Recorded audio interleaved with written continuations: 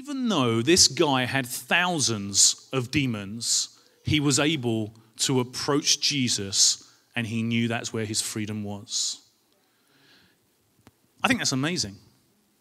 I also think it's amazing, I was going to say this later, but I'll say it now. I also think it's amazing that thousands of demons caused thousands of pigs to run to their destruction, and yet, even though this guy was seriously demonized, he was able to come to Jesus.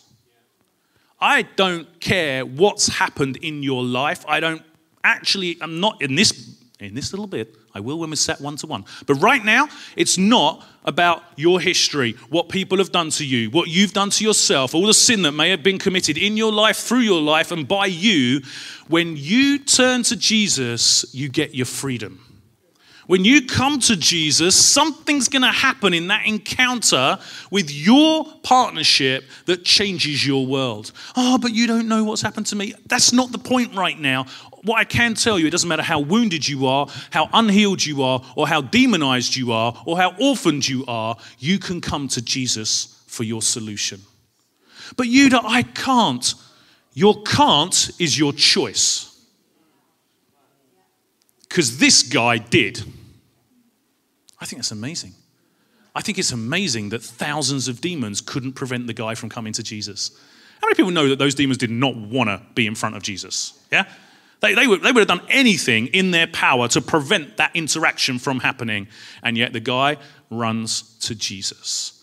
He's breaking chains. He's breaking the things on the shackles on his feet. He's hurting himself. He's cutting himself. Can I tell you, some people, here's another point. First point, you can come to Jesus. Doesn't matter what's happened in your life. Doesn't matter what is trying to stop you coming to Jesus. You can come to Jesus. And can I encourage you to do that? Because that's where your freedom is. Some people think that, my problem isn't that bad. It's just the way I was brought up. It's just who I am. It's just who I was wired to be. We hear all these excuses for people keeping their issues. As our senior leader, Duncan Smith, says, demons don't make good pets. Why would you want to keep the junk? Why would you want to keep the problems? Why would you want to keep your issues? Jesus died so that you could go through a load of things like sanctification, salvation, pastoring, inner healing, and deliverance so that you could live in freedom. This tells me that demons cause destruction. This tells me that demons cause you to be in despair, and demons cause you to hurt yourself.